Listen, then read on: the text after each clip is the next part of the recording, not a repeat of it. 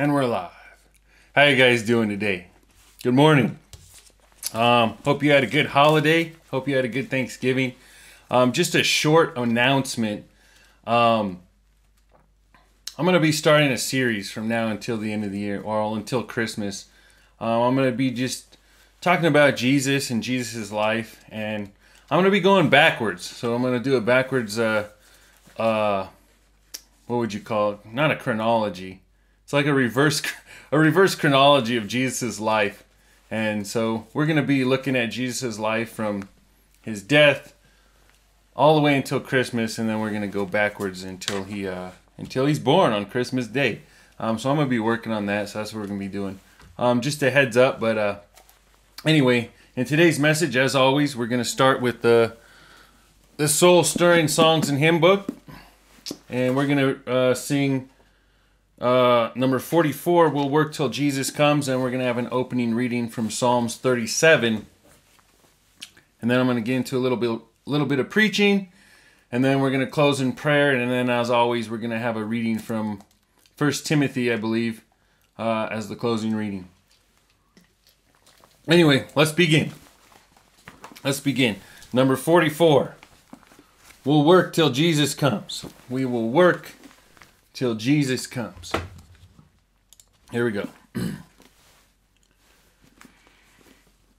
O land of rest, for thee I sigh. When will the moment come when I shall lay my armor by and dwell in peace at home? We'll work till Jesus comes, we'll work till Jesus comes, we'll work till Jesus comes, and we'll be gathered home. To Jesus Christ I fled for rest, he bade me cease to roam, and lean for succor on his breast till he conduct me home. We'll work till Jesus comes, we'll work till Jesus comes, we'll work till Jesus comes, and we'll be gathered home. I sought at once my Savior's side, no more my steps shall roam. With him I'll brave death's chilling tide and reach my heavenly home. We'll work till Jesus comes, we'll work till Jesus comes, we'll work till Jesus comes, and we'll be gathered home. Amen. Amen. Our opening reading is in Psalms, book of Psalms, chapter 37, and we're just going to read the first 11 verses. The Bible says, Fret not thyself because of evildoers, neither be thou envious against the workers of iniquity, for they shall soon be cut down like the grass and wither as the green herb. Trust in the Lord and do good, so shalt thou dwell in the land, and verily thou shalt be fed. Delight thyself also in the Lord, and he shall give thee the desires of thine heart. Commit thy way unto the Lord. Trust also in him, and he shall bring it to pass. And he shall bring forth all thy righteousness as the light, and thy judgment as the noonday. Rest in the Lord, and wait patiently for him. Fret not thyself because of him who prospereth in his way, and because of the man who bringeth wicked devices to pass. Cease from anger, and forsake wrath. Fret not thyself in any wise to do evil, for evildoers shall be cut off. But those that wait upon the Lord, they shall inherit the earth. The word of the Lord. We're going to stop there in verse 9, and I want to focus in on verse 9 right there where it says, evildoers shall be cut off, but those that wait upon the Lord, they shall inherit the earth. Greetings, friends and colleagues, brothers and sisters. Good to see you. It's Sean Elvis. My message today is called Wait Upon the Lord. The Bible says, evildoers shall be cut off, but those that wait shall inherit the earth. Wait upon the Lord, the Bible says. If you look back in Psalms 37, verse 1, it says, fret not thyself because of evildoers, neither be thou envious against the workers of iniquity. Friends, my message today is called Wait on the Lord. You know, and waiting is sometimes the hardest work that you could do, right? Like, it can even be harder than if you're just chipping away at something, doing something hard. But just waiting can sometimes be stressful. I mean, sometimes I hate to wait, right? I do, because we live in a world now. I grew up in a world, those of us who grew up in the modern times with technology and cell phones and internet, we live in this instant gratification generation. You know, everything's at our fingertips. If we want to talk to somebody, they're just a text away. You just pull out your phone out of your pocket and you can call them up, you could text them.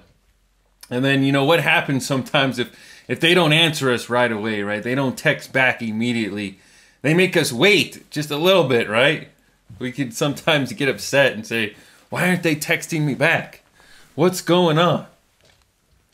And we don't like to wait for people who are doing bad things, right? We don't like to see people who are doing bad get away with it. We want them caught. We want them in prison. We want them punished right now.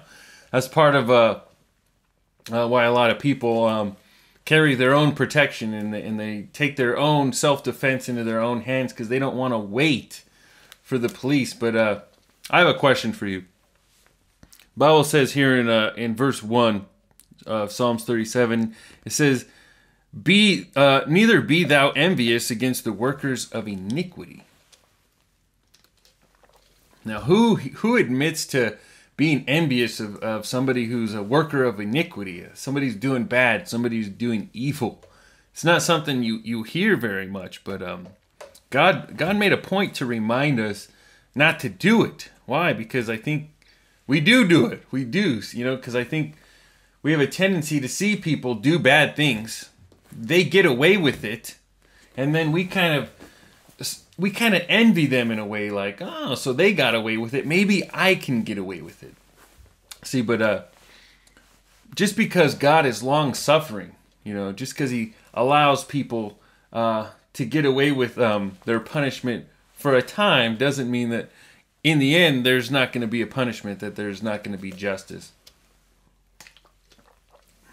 When we're not patient, when we don't wait upon the Lord, perhaps maybe it's because we're envious of those who are doing evil and getting away with it. Friends, we need to wait on the Lord, okay? Even if we see other people doing bad stuff, we need to make sure that we just wait. We continue to do the right thing. Our blessings will come. Their punishments will come. We just need to wait. If you have a King James Bible, turn to Luke chapter 21. Luke chapter 21. I want to look at a passage here where Jesus talks about the end times. You know, there's so much wickedness going on in the world nowadays. A lot of evildoers, people who are doing evil, seem to be like they're getting away with it, right?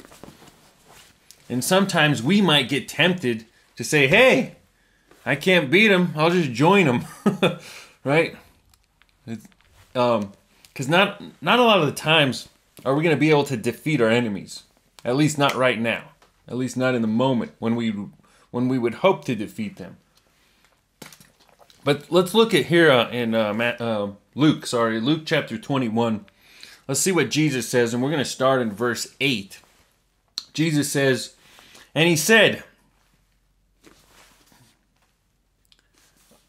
take heed that ye be not deceived. For many shall come in my name, saying, I am Christ. And the time draweth near. Go ye not therefore after them. Jesus is talking about the end times, like I said. They're asking him about what's going to happen, in the end of the world, and when you come back, and things like that, and he's warning us that evil people one day will try to claim that they're the Savior, that they're the Messiah, that they're Jesus, that they're here to save you, and he's saying, be not deceived about that. Just because they're on top of the world, okay, they're getting away with all their evilness. And they have most of the world deceived, thinking that they are the Savior, that they are the good guys. We should not be deceived. We need to just wait on the Lord. I think of today, the world we're living in, a lot of people are scared right now, right? We got this pandemic, this virus spreading, supposedly killing everybody, and people just can't wait to be saved from it, right? They're just dying for somebody to come save them. But instead of waiting on the Lord, instead of praying to God every day, reading their Bible and doing what the Bible says, they're waiting for what? They're waiting for a man-made cure, a vaccine, or Jesus says, look, go ye not after them, But why not, Jesus? Why shouldn't we follow these guys? I mean, they claim to have the cure. Jesus says, go ye not after them. Be not deceived. Let's see what else he says in verse 9. But when ye shall hear of wars and commotions, be not terrified. For these things must first come to pass. But the end is not by and by. Jesus is saying, terrifying things are going to happen in the last days. Terrifying things. And he's going to go on to talk about all those terrifying things that are going to, or some of the terrifying things that are going to happen. But look what he says. Be not terrified. Be not terrified. He says, just wait. Just wait on the Lord. It's going to be fine. This is all going according to plan. Sometimes when we're waiting, like I said, the hardest part is just waiting. Going through the trials, going through the motions. You know what the end's going to be, but you just have to wait. It's part of the plan. So many times in our lives, things go on in our lives, and our life seems to spiral out of control, or what appears to be a spiraling out of control. But let me remind you, friends, God is always in control. Amen? Maybe in our life, we don't have control of it. It seems like the world's falling apart. But God He knows exactly what's going to happen. It's all part of His plan. I mean, think back when God destroyed the world. Remember when He destroyed the planet the first time with a great flood back in Noah's time? Way back in the Old Testament. We're not going to turn there for the sake of time, but I'm sure Noah thought that his world was spiraling out of control. Okay, he's sitting there thinking, how long is this rain going to rain for? When's it going to stop? And then, when are we going to be allowed to come out of this ark? And God said, just wait, right? Just wait. You're going to be fine, Noah. I got this under control. And just like in the New Testament, Jesus reminds us again. He says, what's going to happen now in the end times is going to be very similar to what happened to Noah back in the day. He said, tribulations are going to come. You're going to think that the world's spiraling out of control, destruction. People are claiming to be your Savior. He said, just wait. Don't be deceived. And we need to build our ark, our church, just like Noah built his ark back then. The New Testament, Jesus, Noah's ark, it's all symbolic for Jesus. We need to make sure that our priority now, here in our times, in our lives, is preaching the gospel, getting people saved, getting them into that ark, so to speak, the new covenant ark, the church, to Jesus. We need to lead them to the one who really will save them. And unfortunately, that takes work. It takes patience. I don't think Noah built his ark in a year. I think it took him a long time to build his ark. Okay, and just like Noah, it's going to take us a lot of work. It's going to take us a lot of patience We're not going to be instantly gratified. Okay? But let's continue reading here. Jesus is going to explain all the bad stuff that's going to happen. Check this out in verse 10. And he said unto them, Nation shall rise against nation, and kingdom against kingdom, and great earthquakes shall be in diverse places, and famines, and pestilence, and fearful sights, and great signs shall there be from heaven. But before all these they shall lay their hands on you, and persecute you, delivering you up to the synagogues, and into prisons, being brought before kings and rulers for my name's sake. And it shall turn to you for a testimony. So settle it therefore in your hearts, not to meditate before what ye shall answer. For I will give you a mouth and wisdom, which all your adversaries shall not be able to gainsay nor resist. And ye shall be betrayed both by parents and brethren and kinsfolks and friends. And some of you shall they cause to be put to death. And ye shall be hated of all men for my name's sake, but there shall not be a hair on your head perish. In your patience possess ye your souls. I want to focus in on that verse 19. He says, in your patience possess ye your souls. He's saying your very soul depends on how patient are you. Are you waiting on the Lord? Because your natural instinct when your friends are coming against you, when your parents, your own parents are coming against you, when the rulers and the kings are bringing you before to persecute you, our natural instinct is to fight back. Our natural instinct is to respond in fear and be terrified. Jesus says, be not terrified. Don't worry about it. Just wait. Be patient. It's all going according to plan. You don't have to talk your way out of it. I'll give you the words to say. I'll give you the wisdom that you need. Just believe in me. Trust in me. Wait on me. Wait on the Lord. Don't think that if you can't beat him, join him. Don't join him. Just wait. Jesus says, he says, relax. Be patient. Be patient. What did he say? He says, be patient. In your patience possess ye your souls. He's telling us to wait, not for the sake of just waiting, but he actually knows. For a fact, Jesus knows the future. He says, hey, I know that everything's going to be okay. It's all going to work out for our favor. We're going to win in the end. You just wait. Just wait. Hang on. Hang in there. Turn to James chapter 1. James chapter 1, we're going to go forward in the Bible a few chapters to James chapter 1. Excuse me. Like I said, we live in a world of instant gratification. We live in an impatient world. We live in a world where people would rather destroy you or see you fail than to just wait for 1 second. Okay? Just wait for 1 second for you to be finished with what you're doing. They'll push you out of the way. I can't wait. Get out of my way. We shouldn't be like that. James chapter 1, starting in verse 1, we'll just read a few verses. James says, a servant of God and of the Lord Jesus Christ to the 12 tribes which are scattered abroad. Greetings. We're all scattered abroad nowadays, aren't we? In the end times, Christians, even back then, Christians are scattered all over the world. We're in diverse places. Just be patient. One day, the day's going to come when we will be united together. Be patient. Just wait on the Lord. Verse 2. My brethren, count it all joy when ye fall into diverse temptations, knowing this, that the trying of your faith worketh patience. But let your patience have her perfect work, that ye may be perfect and entire, wanting nothing.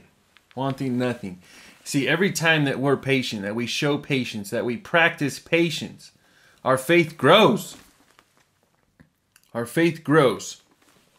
Whenever we're going through something, a trial, if you will, and we're patient, we wait on the Lord, we always have, and we get through it, we can see that, hey, the Lord actually took care of me. I got through it. I survived. Thank you, Jesus. Right? And then we can always look back on that situation. So when another situation comes along and it's even worse than the first one, we could say, well, I waited back then and the Lord made it okay. So I'll just wait now. I'll continue to do the right thing, continue to pray, continue to read my Bible, continue to follow after righteousness, and I'll be fine. The Lord will find me, see me through it. Because throughout our lives, we're going to go through troubling situation after troubling situation, and God's always going to get us through it. We just need to wait. We need to wait patiently. In fact, the Bible says here in James that patience actually leads to perfection.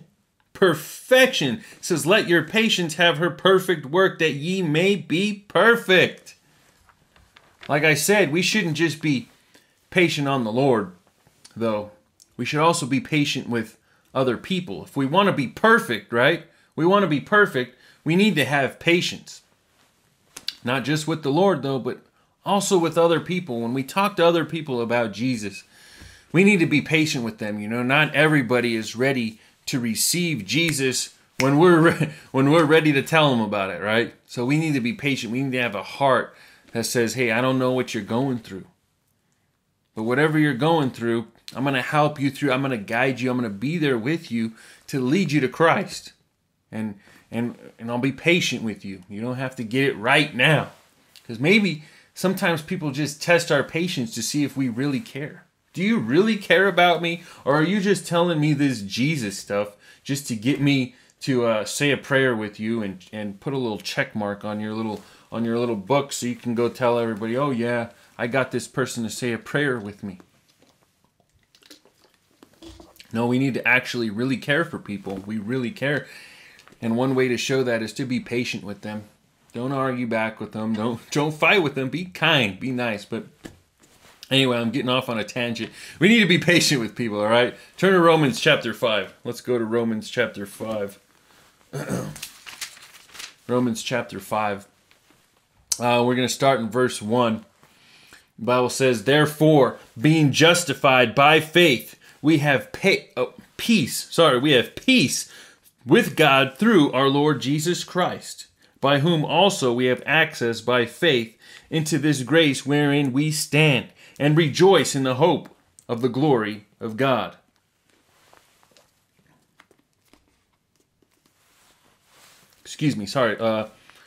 Romans 5 verse 3. We're going to read till 5.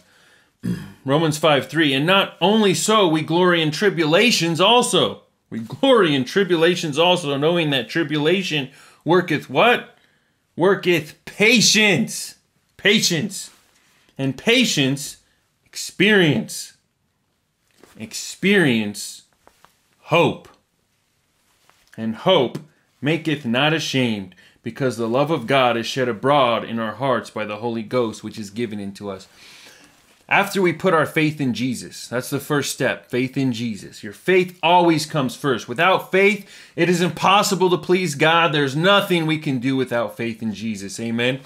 But after that, what comes next? Tribulation. Tribulation's going to come, just like Jesus said. They're going to persecute us. What do we have to do when the tribulation comes? When our faith is tested.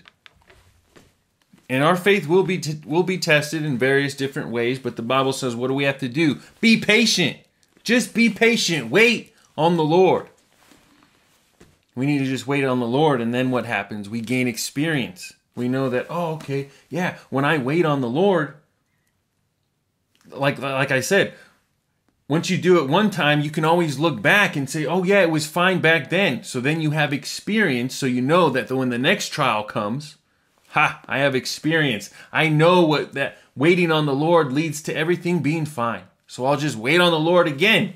I have experience, which strengthens your hope. Your hope. And when you have hope, guess what? You inspire other people to have hope.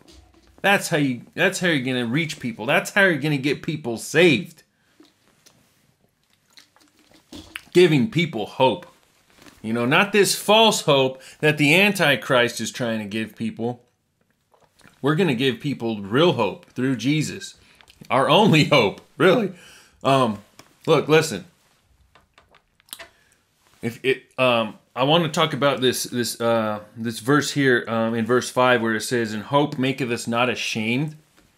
Because if you don't have hope, it means you didn't have experience, and if you didn't have experience, it means you didn't have enough patience. So if you don't wait on the Lord, you're going to end up being ashamed, right? Now, it doesn't mean you didn't have faith. You can have faith and still be ashamed. Let me explain this, because just because if you have faith in Jesus, he's going to take care of you. Whether you're patient or not, it's going to be fine. And you'll see that through experience. But what I'm talking about here is the power of waiting, okay? The power of waiting. Sometimes if you don't wait and then it turns out to be fine, you're going to be ashamed. Oh, I should have waited. I should have just kept reading my Bible. I should have just kept praying. Why did I stop? Why did I join these other sinners, these other evildoers? I shouldn't have done that. You're going to be ashamed once the Lord does deliver you. You see what I'm saying?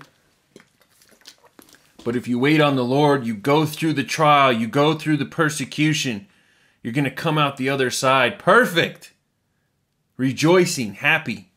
You're going to gain the experience. And you're not going to be ashamed of waiting. I'm telling you that. You will not be ashamed. You will hold your head held high. And you will praise God. Praise God. He got me through this. Praise God. I waited on the Lord. There's power in waiting. The world we live in right now tells us not to wait. Tells us to go get it right now. Tells us I should have had it yesterday. Why do I have to wait? But, there's power on waiting. There's power on waiting on the Lord, especially. It's like I said, we shouldn't just wait on the Lord. We also have to be patient with other people. We need to love people, be patient with them, be kind to them. If they don't get the gospel the first time, go back a second time, be patient. Doesn't mean that we shouldn't have a sense of urgency, telling people about Jesus, telling people how to get saved. We should. Salvation's of the utmost importance. It should be stressed how important it is. But what I'm saying is, don't get frustrated with people if they don't get it. Just wait. Wait on the Lord. Pray to God that God softens up their heart, and have patience. And I think you guys get the point. I can go and give more examples, but I just wanted to give a basic message today. Wait on the Lord. Be patient with people. And that's my message for the day. We have the holidays coming up. Everybody's anxious. The end of the world. The end of the year's coming, and everybody's trying to rush to get everything done before the end of the year. And I just wanted to remind us all, to have a little patience. Have a little patience. Things will come in due time, and we need to just not get distracted with all the glitter and gold of Christmas and the New Year and all these pagan holidays. And just wait on the Lord and keep reading your Bible, keep praying, and keep practicing our faith and practicing our patience that'll work experience and experience hope. Let's just be more patient, and God will supply our every need. That's my message for the day, guys. I hope you enjoyed it. I hope you're inspired to be a little patient, because sometimes patience is a hard work to do. Anyway, that's my message for the day. You guys have a blessed, wonderful day in Jesus. God bless you. Thank you for listening. And as always, we're going to give God the last word. I'm going to close in prayer, and then we're going to have a reading from 1 Timothy. 1 Timothy chapter 1. 1 Timothy chapter 1. Amen. Thank you guys. Thank you guys for listening. God bless. Now let's bow in prayer. Dear Heavenly Father, we thank you so much for everything you've done for us. Lord, you've done so much for us.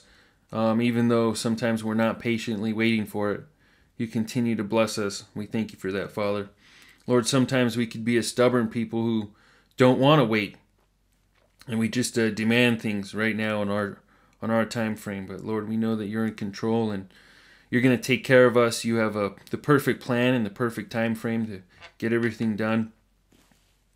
Lord, just please help us to be more patient and wait to see your blessings in our lives, and be more trusting of you to provide our needs, Lord. Help us be more patient with other people too. Sometimes we just get frustrated with people, or even our friends or close relatives or loved ones. Lord, just help us be more patient with them and continue to be kind to them and forgiving towards them, Lord. If they do something that we don't like or frustrates us or upsets us, Lord, just help us forgive them. Be more patient. Sometimes it seems like the hardest work, Lord, is to just wait for your blessings to receive your blessings. But there's a saying that says, "Good things come to those who wait," and anything worth having is worth waiting for, Lord. And there's nothing better than your blessings to wait for. So we're just gonna patiently wait for your blessings, Father. Lord, I ask that you bless this message.